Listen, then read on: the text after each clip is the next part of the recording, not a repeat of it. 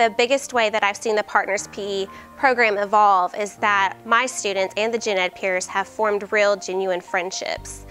These are friendships that might not have ever been, kids that might not have ever met or crossed paths, and now they walk to class together, they meet each other in the morning, some of them even have lunch together.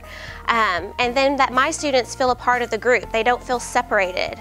They don't hesitate to go up to another person and start a conversation because they know that we're all equal and that we're all part of this school. I think one of the biggest things I've seen are the students taking ownership. They take pride in doing a good job with their class and teaching the class. I've seen tons of growth in them learning how to communicate with the other students and organizing. I've seen friendships develop. This is Brendan, and he's my partner, right? And he wants to know what time lunch is. So what we do is we ask Coach Saul, right? How much minutes, so he plays the game for a certain number of minutes, then we go sit down and we just talk, and yeah. What do you guys talk about? Well, he likes talking about Mario and alligators, and he likes playing tag, sort of. It's yeah. Another really cool thing that I've seen is that we're all embracing diversity, and we're realizing that we're not so different after all. We're all working towards the same common goals, we just might have a different way to get there.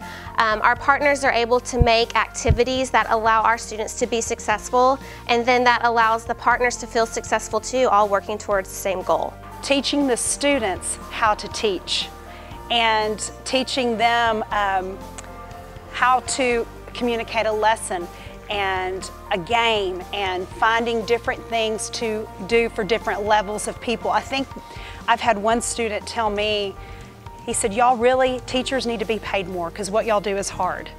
It was such a great experience to have this year because I just learned where I want to be with my life, where I want to go, and I impacted other people's lives while I did that. The pure joy on people's faces when they work with special needs kids, and I know I won't feel bad about being in that career. It's rewarding, it may be tiring some days, but I know it's going to be worth it.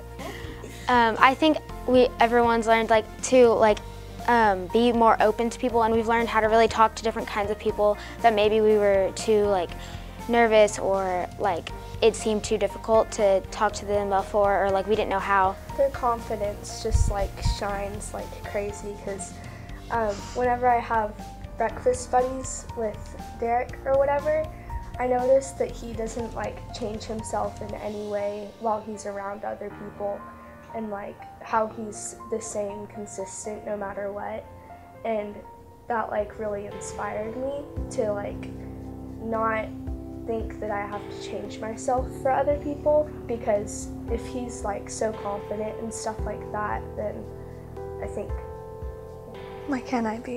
yeah.